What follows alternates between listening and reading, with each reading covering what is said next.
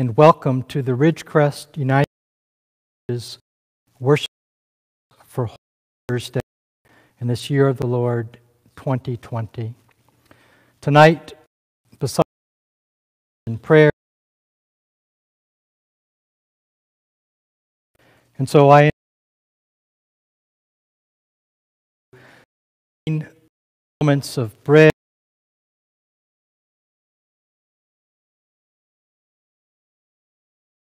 mother look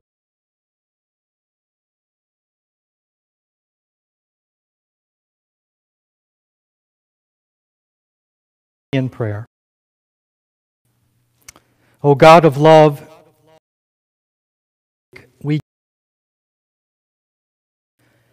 Jesus shared tonight with his disciples, and tonight you share between the public parade of Palm Sunday, intimate hour. And though we fully understand, we long to follow his example, to serve and serve, to love and be loved. Jesus promised, if we know these things and do them, we will be blessed.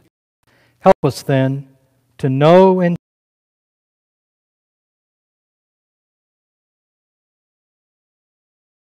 still come seeking a blessing. For this much we do know, we cannot live unless you bless us. Amen.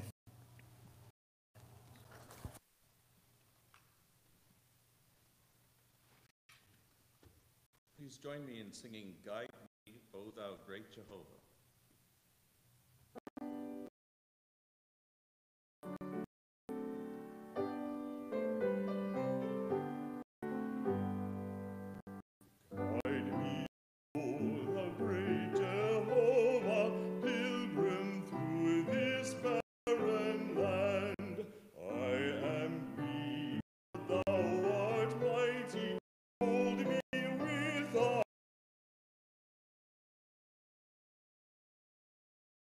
Bread of heaven, feed me till I want no more.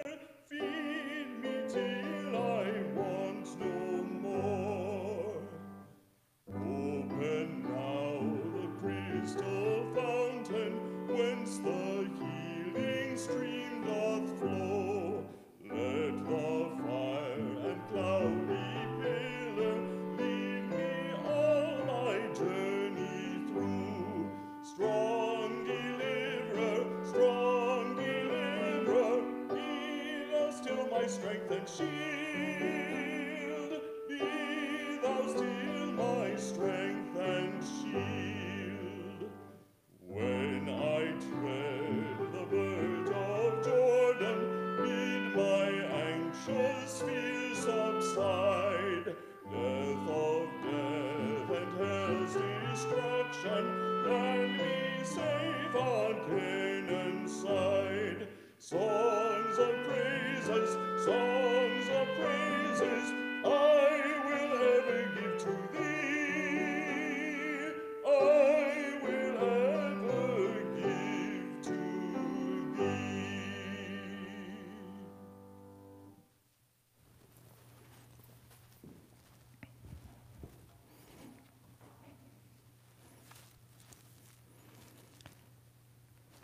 Our scriptures tonight come from the books of Exodus and the Gospel of John.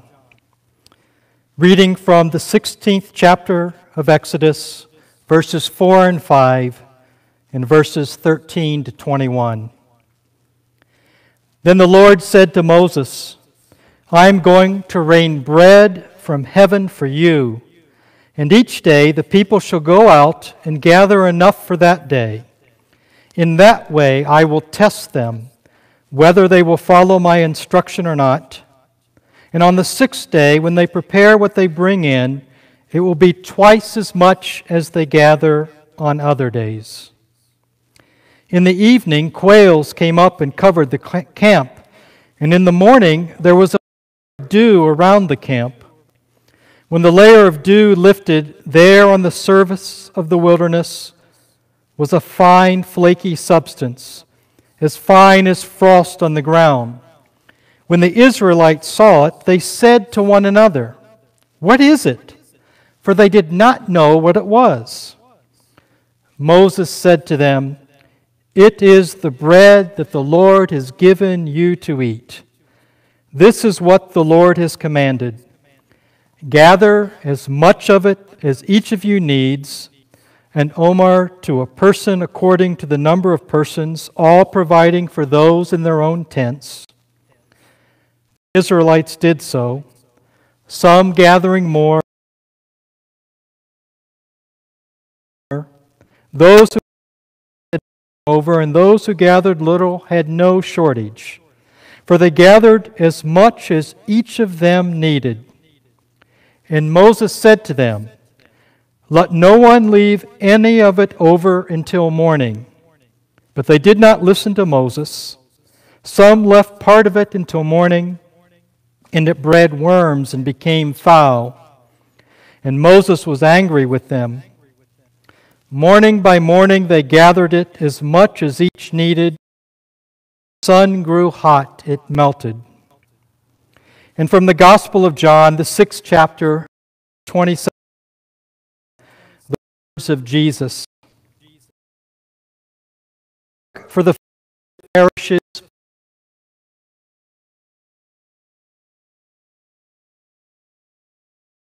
for it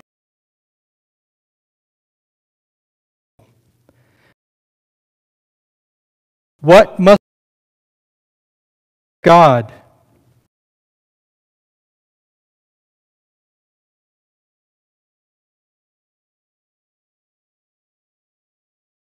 So they said to him, "What sign are you going to give us then, so that we may see?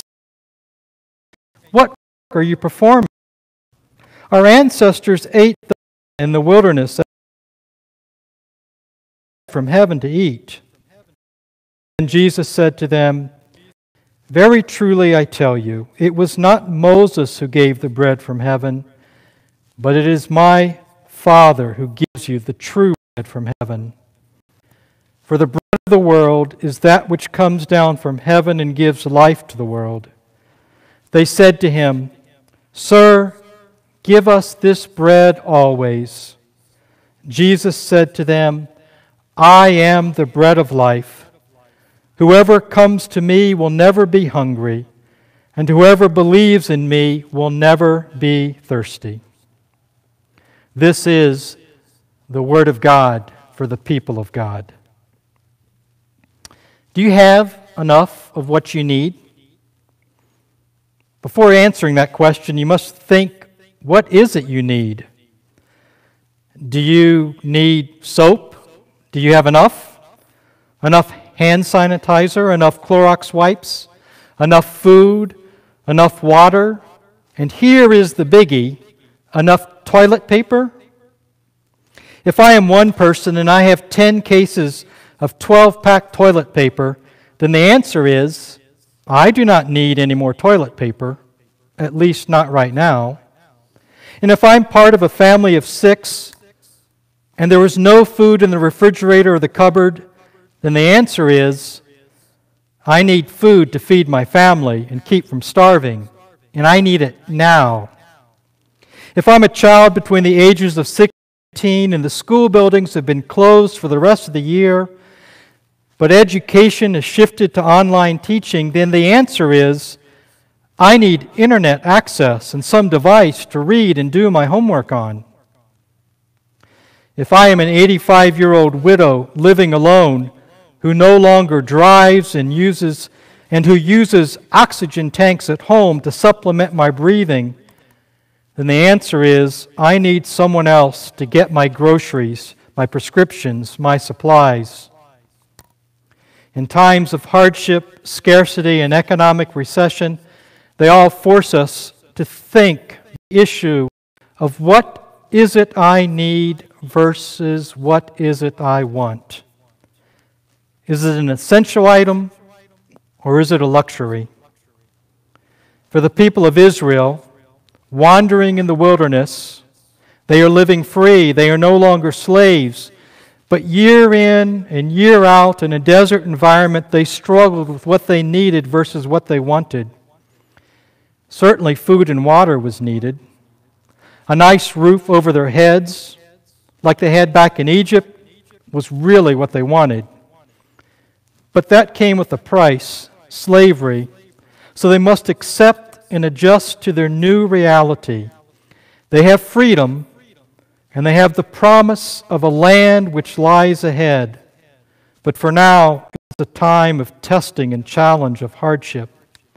They are hungry and worried about starving.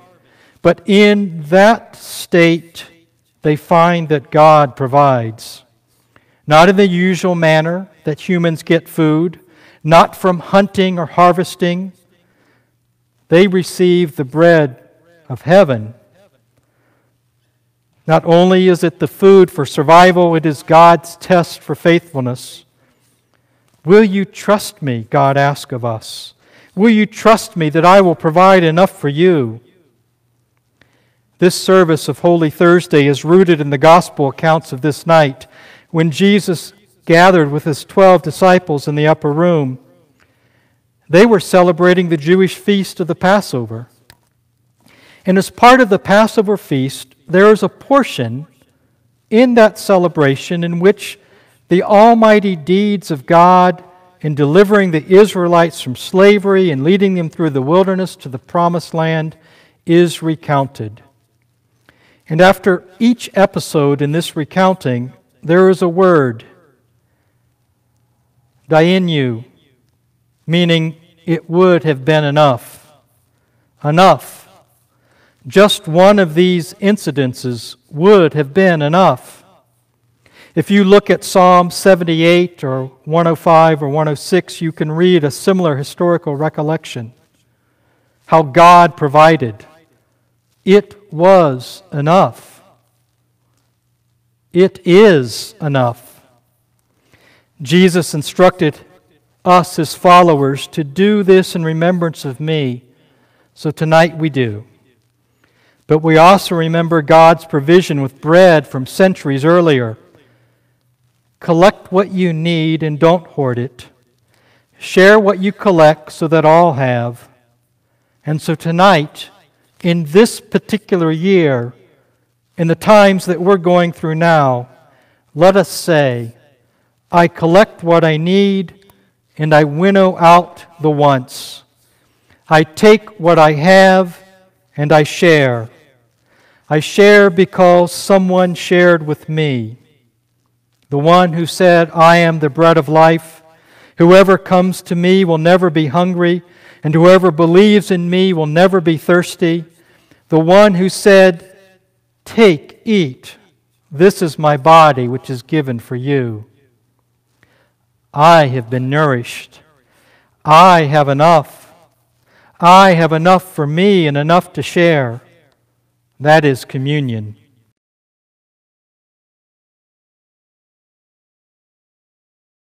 Church building, or whether it is across the internet, it is enough. Communion is not just the Eucharistic element, but it is also the connection that we have with Christ and other Christians. Church and the Eucharistic meal of communion have never been theologically and historically solitary matters. Church is not one person. Stop there. It is a group and community. The communion elements are meant to be shared. Christ shares them with us, and we share them with others. We pass it on. So wherever two or three are gathered in Christ's name, He is there, and that makes church. In today's world, affected by the coronavirus pandemic and the shutting down of large gatherings in private and public places, so that we may stop the sharing of germs, our sense of community and our sense of communion are distorted, interrupted, and reconfigured.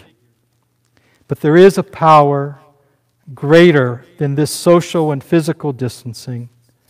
It is God's power revealed in the mighty deeds of the Creator God, revealed in the presence of a God Son, Jesus, and in the power of a Spirit God, the Holy Spirit.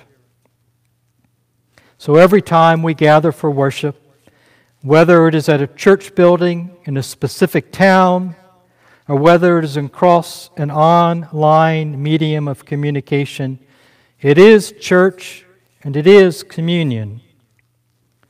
I cannot physically hug you or shake your hand in greeting this night, which is a good thing considering what we're trying to stop, germs, a dangerous germ in particular. But it doesn't mean that we still can't greet and see and speak and communicate our intentions. And I trust it is enough. Tonight is Holy Thursday. After the meal that Jesus had with his disciples, they went to the Garden of Gethsemane. It was there that Jesus prayed, and then he was arrested. What followed over the next several hours was his torture, his suffering, and eventually his death on the cross. What the disciples did not know at the time, but what they came to understand, just as we today understand, is that Jesus' action, his giving in that moment in time, it was enough. We remember that tonight, as we share this meal, that Jesus is enough. Bow with me in prayer.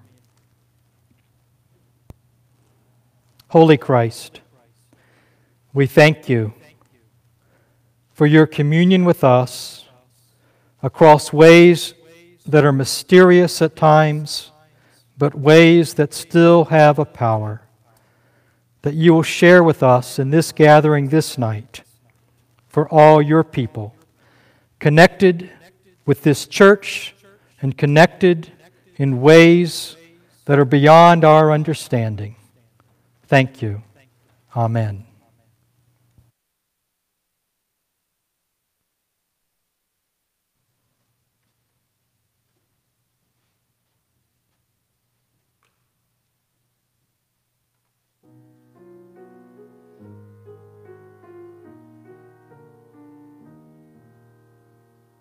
Go to darkest Gethsemane, ye that feel the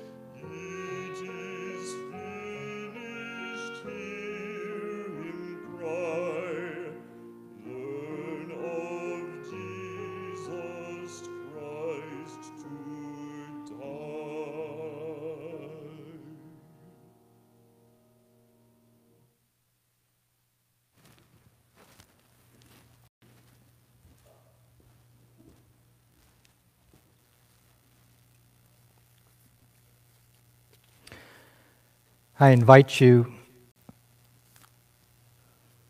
to lay out your bread and your juice or wine as we enter into this time to celebrate the sacrament of Holy Communion. I also invite you, if you received the order of worship and you have that before you, to follow along at the appropriate time. Christ our Lord invites to His table all who love Him, who earnestly repent of their sins and seek to live in peace with one another. Therefore, let us confess our sin before God and one another, praying together, God of grace and God of glory, we are more of a people of forgetfulness than a people of remembrance. You have freed us from the bondage of sin and death, yet we continue to live enslaved to fear and want. You have called us to be your servants, yet we hoard and seek our own gain and put ourselves first. Forgive us, O God. Guide us in the ways of your Son, the Christ, that we lean into love and grace as His disciples. In the name of Jesus Christ, you are forgiven. Thanks be to God. We remember that it is a good and joyful thing to be supplied by a loving God. Throughout history, the God of our ancestors has answered our need, fed us with manna in the wilderness, and given us grapes as evidence of the promised land. And we give you eternal thanks, Creator God. Holy, holy, holy are you, Lord, God of power and might. Heaven and earth are full of your glory. Hosanna in the highest. Blessed is he who comes in the name of the Lord. The one who comes is your Son, Jesus the Christ, who on this night long ago began the process of redemption and delivering us from sin and death. Gathered with His disciples, His closest friends, He supped and dined with them and transformed the Passover meal into a sacrament of grace. Christ took bread and gave thanks to you, Almighty Father God. He broke the bread and gave it to His disciples and said, "Take, eat. This is my body which is given for you. Do this in remembrance of me." Then He took the cup. He again offered thanks to you, Almighty Father God, and shared the cup with His disciples, saying, "Drink from this, all of you. This is my blood of the new covenant, poured out for you and for many for the forgiveness of sins. Do this as often as you drink it in remembrance of me." And so it is in remembrance of God's mighty deeds in Christ Jesus, we offer ourselves to be holy and living sacrifices, with Him proclaiming the mystery of the faith. Christ has died. Christ is risen. Christ will come again.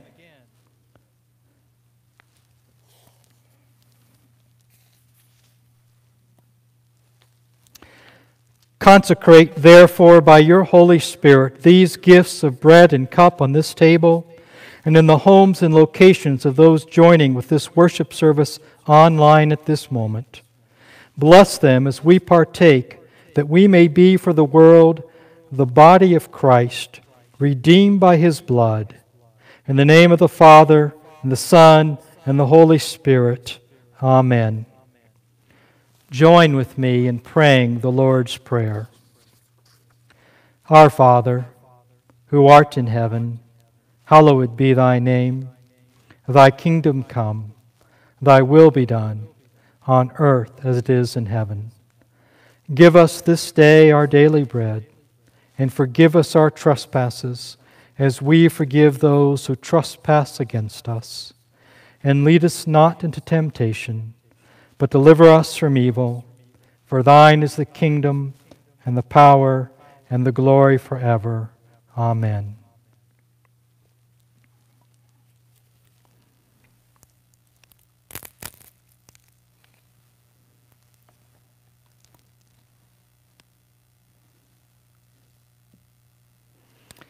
In your homes and locations, please take your bread and break it. If there are others with you, share the bread until all have received.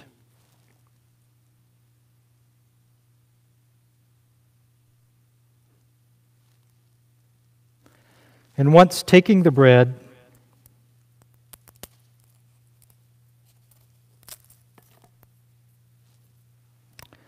I invite you to partake, saying the words, "the body of Christ."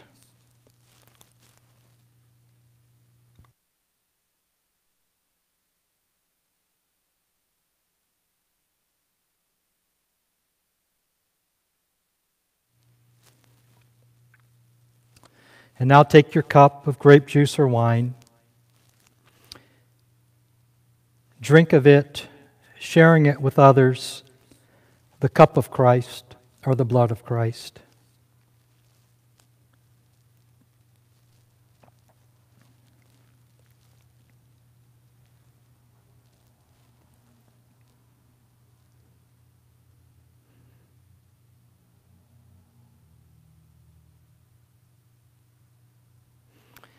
And now this prayer following communion. We thank you, O God, for giving us a place at your table, for serving us the bread of life and the cup of salvation. Amen.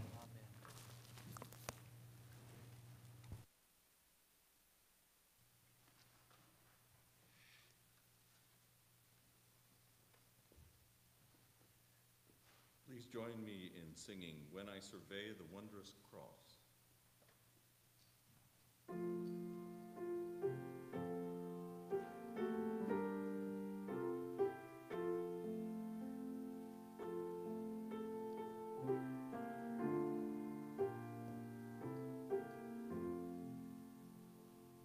When I survey the wondrous cross on which the Prince of Glory died, my richest gain I count but loss, and pour contempt on all my pride. Forbid it, Lord, that I should boast, save in the death of Christ my God. All the vain things that charm me the most, I sacrifice them to his blood. See from his head, his hands, his feet, sorrow and love flow mingled down. Did ever such love and sorrow meet, or thorns compose so rich a crown? Were the whole realm of nature mine, that were an offering far too small. Love so amazing, so divine, demands my soul, my life, my all.